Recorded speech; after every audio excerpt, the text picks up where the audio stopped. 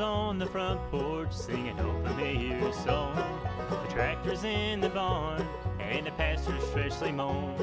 Looking through the screen door, the aroma draws you in to the heart of the home where old memories begin. The heart of the home keeps calling you in. Cherie's in the kitchen, cooking with her friends, sharing recipes together, stories and songs, making new memories, the heart of the home. Welcome to Heart of the Home. Gosh, I'm not in the kitchen. I kind of feel weird about this.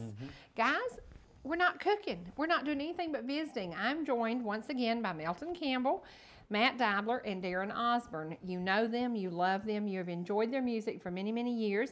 You still enjoy Melton's music every week with the Inspirations. Right. You go back on the road December 28th, and that means it will be once again time to hit the trail. You hit the ground running in January, February, March, April. Absolutely. Not far from here either. No. No, you'll go to Rome, Alabama, Georgia Mountain. Gainesville. Georgia Mountain, yeah. So a lot of close by places. We are. We stay pretty much in the first part of the year. We stay towards the south, and you stay pretty much Georgia, Florida, Alabama, South Carolina. We stay in the south. Stay out of that snow as much as we can. That's right. And you're gone a lot now.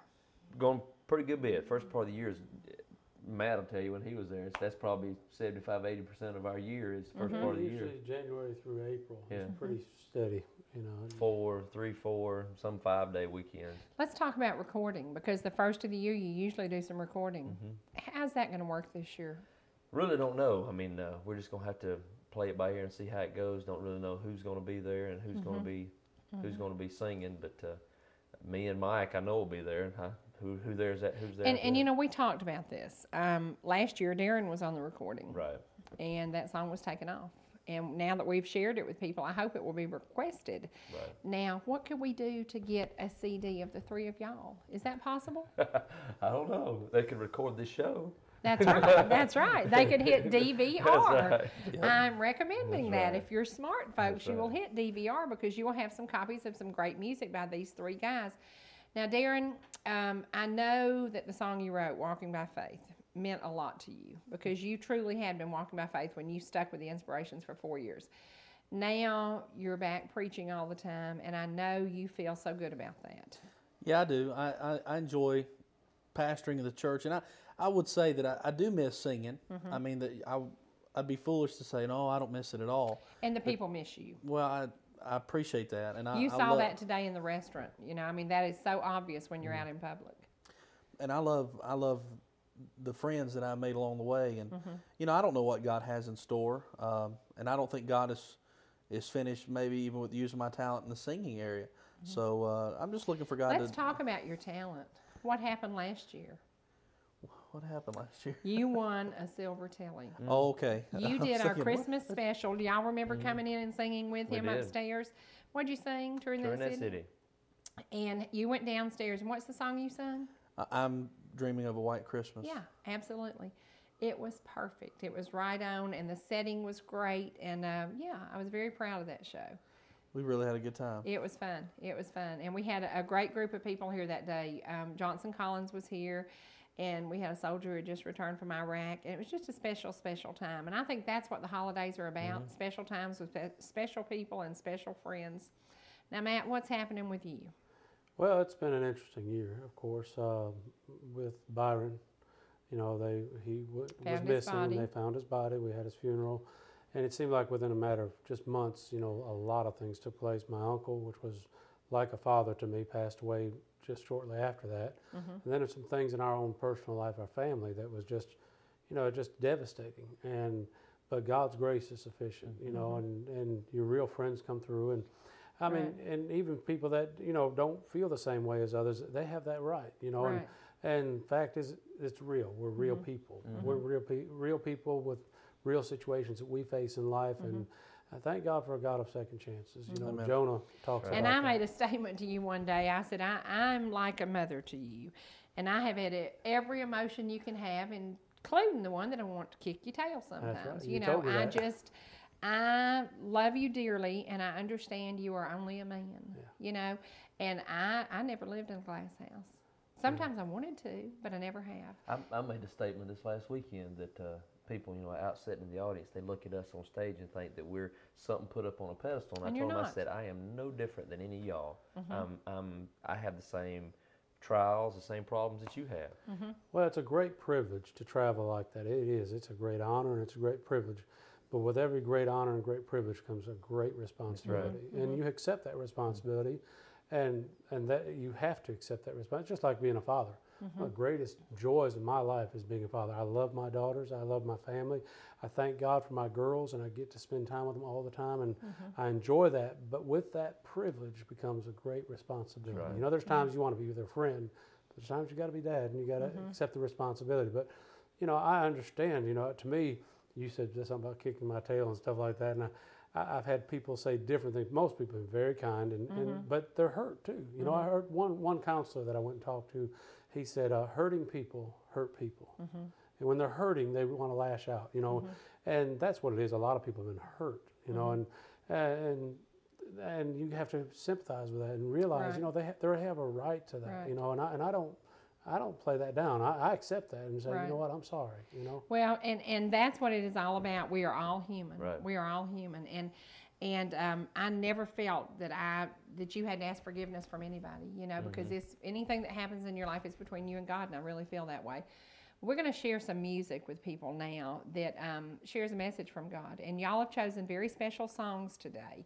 And I think that's important because there's always a message in a song. So sit back, guys, and you're going to get to enjoy, once again, these boys that I call Triple Trouble, because on occasion, they do some wild and crazy things today. They're going to be a wonderful song in store for you, so sit back and enjoy.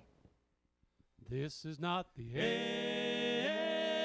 end, it's resurrection ground. We gathered together to say our goodbyes to our precious loved one. Oh, how our hearts ached inside.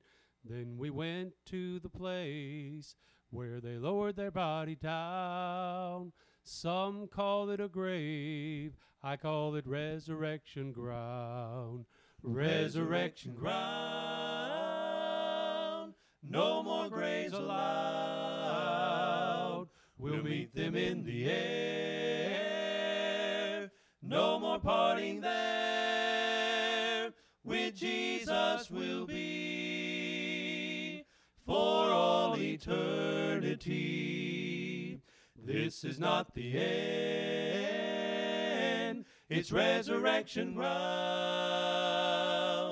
We come here often to see where she lay. It doesn't seem so long ago she ran around and played. How sweet it would be if we were standing round when this cold grave it turns to resurrection ground. Resurrection ground, no more graves allowed. We'll meet them in the air, no more parting there. With Jesus we'll be for all eternity. This is not the end, it's resurrection ground. Resurrection ground, no more graves allowed. We'll meet them in the air, no more parting there. With Jesus we'll be for all eternity.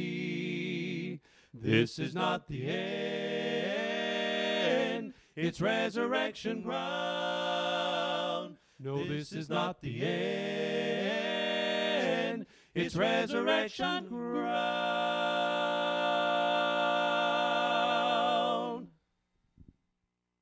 Wow. I know you people enjoyed that. Now, resurrection ground, you know what it meant to me. The day I met you, 6 weeks after I buried my husband, I'd been in a very, very deep depression. And, Matt, I have to tell you this publicly. When the things that happened to you happened this year, my greatest fear was that you would die over this. And I knew that as long as you were here, things can be worked out. You know, that once you're gone, there's no working things out. That was my greatest fear. And I know the first Sunday that you didn't get to preach, I was more worried about you than anything. And I knew Resurrection Ground means a lot to me, but I knew that wasn't the time for you. Right. But I was very worried about it because I knew that depression could set in. I had several people call concerned like that. And, you know, without going into detail, I mean, you know, I failed the test. I failed. And I don't have a problem saying that. It's hard to say it, but it's true.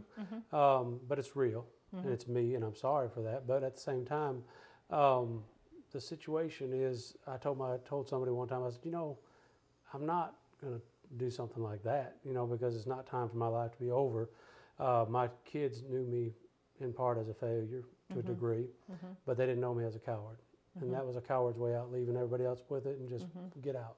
And so they didn't know me as a coward, and I was going to face this thing. And by the Lord's help and grace, and by my wife and my children, I'm in tremendous support there.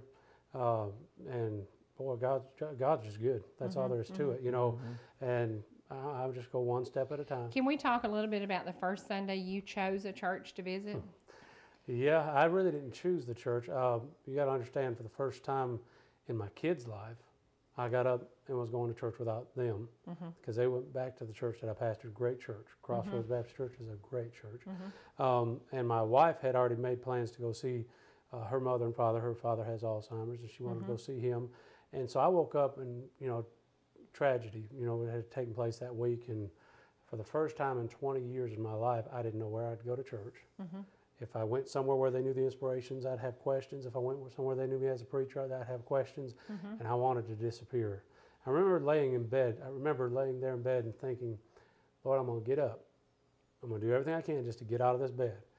But I don't know where to go to church. And immediately the Lord put a place on my heart that I normally wouldn't have chosen because I was raised Baptist and all this stuff. And the Lord put on my heart Free Chapel over in Gainesville, Georgia. And I never had been there. Never had heard the preacher preach a message. It came clearly to me to go to that church. And I thought, well, I ought to be able to disappear among 4,000 people. So I went, you know, and I went in and was able to sit down, and nobody recognized me, and I was happy with that, you know. And the preacher preached a great message on the home. And I've got it on DVD. We watched it just last night, you know, lies that sabotage your marriage. And boy, what a great message. And everything in the messages that I had heard while visiting there was directed right to me. I mean, one message that the preacher gave me to listen to was 3 days from nowhere. And I thought, boy, is that fitting from where I am. I mean, it just, you know, I was telling Daron just today, I said, you know, a lot of times preachers get up and say, you know, when you fail and when you get down, you better watch it, God's going to kill you. Well, you know, I understand God can and He does punish us. And if you go without chastening, you're not a child. But the goodness of the Lord leadeth men to repentance. And I cannot tell you how good God has been to me, not because of me, but because of who He is. And it's just been wonderful. I mean, but yeah, that church has been a great help to me. That preacher had been a tremendous blessing to me. And he may not even know it, but I've called and left messages to tell him that, you know, hey, I appreciate him preaching to me. Well, you used to preach to me, and I would sit there and I would think, how did he know what kind of week I had? And you know, it's funny because of North Georgia Now Today, I'm very upbeat and I'm very positive. There are a lot of days it takes a lot to be positive and upbeat, but I try to really remain that way because I want people to get a positive uplifting from that program. And sometimes I go in and I've had a really bad day. I've had a really bad night, and you know the history with my child, and you know the things I've faced. But I try to really be upbeat, and it's very, very hard some days. And some days I think, oh, Lord. But there's a saying, the good Lord won't put more on me than I can handle. I wish He didn't trust me so much. He has trusted me a lot, and I always come through somehow. Sometimes I amaze myself. Now, we just left the cemetery. And you asked me, is it still hard? It is not hard anymore. So things have changed. Things have changed, and I have a much better life now. Right now, we're going to go to a song that I know you're going to enjoy. Sit back and once again enjoy these wonderful three young men. Enjoy now. how great it is to serve a living God. I listened as a man cried out to his God of wood and stone, and it broke my heart to see all the tears that he shed alone.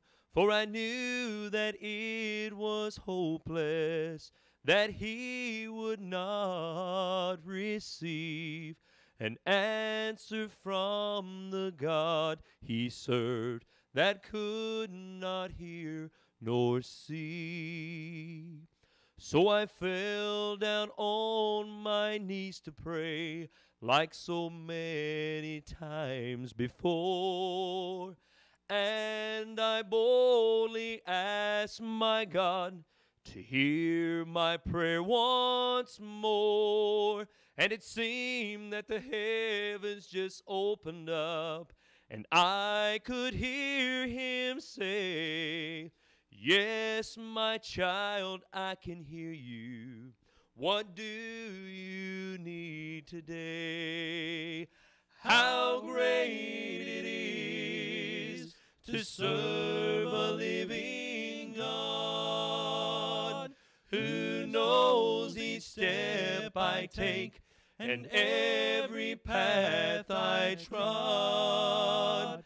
How great it is to serve a God that's real, who sees my every tear and knows just how I feel. How great it is to serve a living God, who knows each step I take and every path I trod. How great it is to serve a God that's real, who sees my every tear and knows just how I feel. Who sees my every tear and knows just how I feel. How great it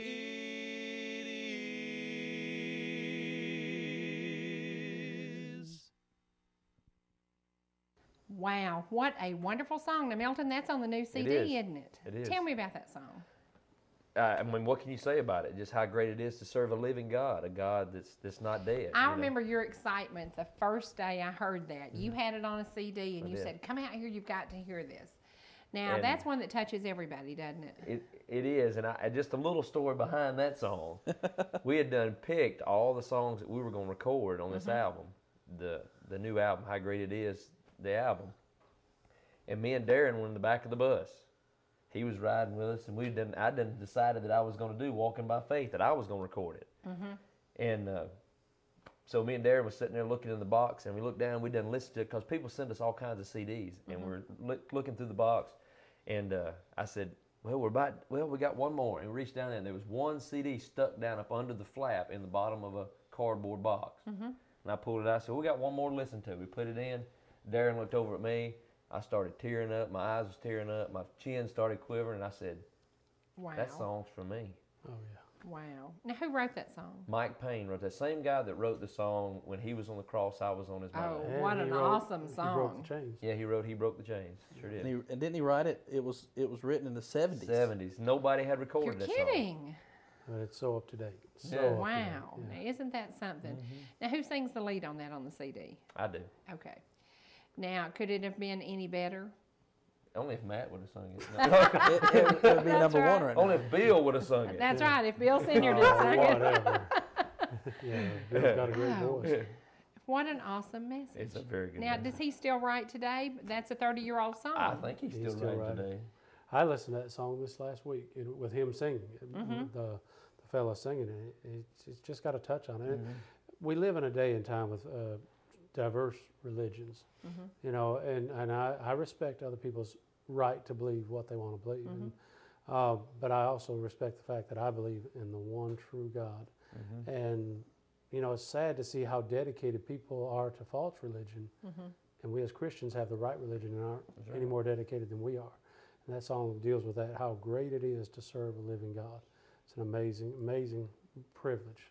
Sure is. And why do you think it took 30 years for that song to be recorded? I think it was the timing. It was. The election year, all that kind of stuff. I think it all plays into it. I really do. God has a plan. That's right. Now, Daron, what is my favorite song? My Lord's Been Walking. And what song should you sing on Easter Sunday? On Easter Sunday? Old Rugged Cross. Oh, no. Do you know how much trouble yes, he I got do. in? Yeah. See, I tell I'm sitting there everybody. thinking about Christmas.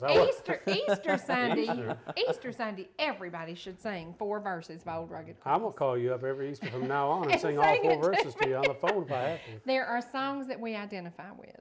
And Love Lifted Me is one of those that I can remember walking down that church aisle that morning and I know exactly what happened. Love Lifted Me. And that is a song. There are so many songs that touch people's hearts. And not everybody goes to church every Sunday. Right. But if you sit down, and I've done this, and my mother always did this. She would sit out under a tree and have a talk with God. And God would say, okay, Hazel, I've heard enough, you know, because Mother would, you know. But it is that music, whatever it takes to touch your heart, That's right. whatever it takes. And I think when you got so excited about that song, you knew that there would be people touched by that song. You know, my favorite, all-time favorite song, and everybody just about knows, is Heaven Came Down and Glory Filled My Soul. That's my favorite hymnal song. That's the song that I got saved by. And that song, How Great It Is, just kind of hit me about like, Heaven came down and glory filled my soul. It just really hit me right between the eyes that our religion is the only religion that you can go back to an empty tomb, that he's not there. He's risen. He lives in your heart. And there's no other religion. There's a body laid in there. They're dead. All the other religions are dead. You know, so I don't, you know, that's my feelings. You know, how can we not say that we don't serve a living God? That's right. Now, how do you feel about Swept Me Off My Feet? Because I have seen you get the audience absolutely amazed with that song. See, but you put yourself in the position whenever we start learning songs or finding songs, you put yourself in the position of the song and how that song ministers to you.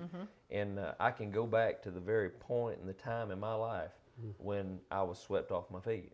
I could take you back to the spot I was sitting. I could take you back to the spot where I prayed, the places we went to after we got through praying, the praises that, I mean, just the goody feeling that you had inside. I mean, you know, there's no experience like that if you hadn't been saved. There's no experience like the feeling that you feel inside, like a big, humongous rock has been lifted off your shoulders. Exactly. Most of the songs that Melton sings, and I just listen to you talk, Mercy at Midnight, it deals about salvation. And I think probably because the greatest day in Melton's life outside of meeting his wife and getting married was the day he got saved. Right. And so any song about salvation, I know Melton's going, man, he's going, I'm not ashamed. You know, he gets up there and knocks a home run because he loves the Lord because he saved his soul. And so that's great. Right.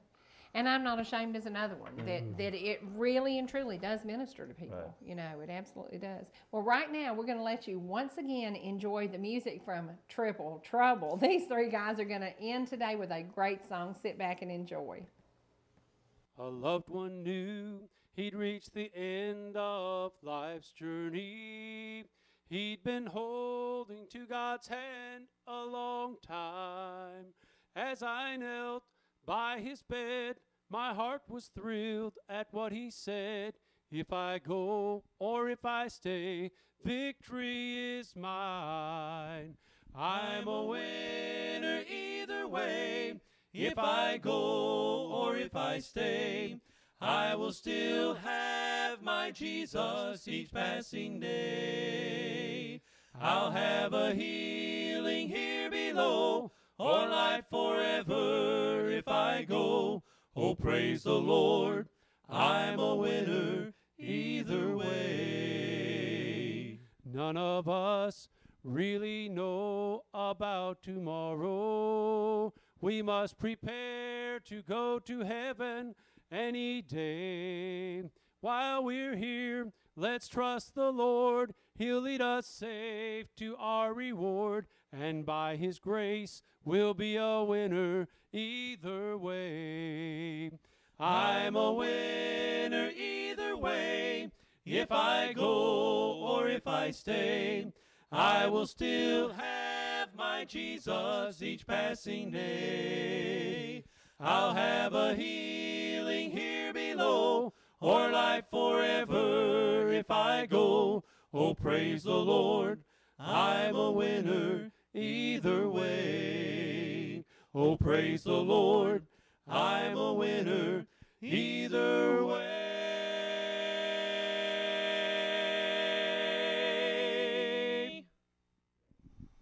From the heart of my home to the heart of your home, Merry, Merry Christmas to each and every one of you.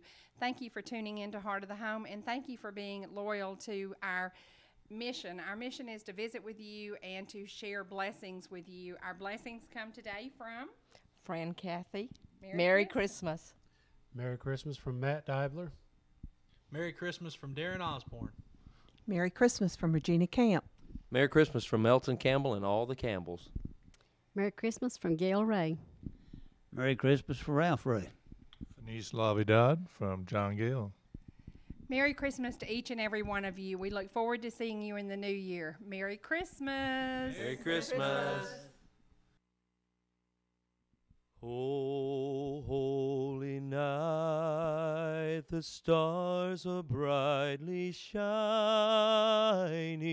It is the night of our dear Savior's birth. Long lay the world in sin and error pining, till he appears and the soul felt his worth. A thrill of hope, the weary world rejoiceth, for yonder breaks a new and glorious morn. Fall on your knees, oh, hear the angels' voices, oh, night divine, oh, night when Christ was born. Oh, night divine,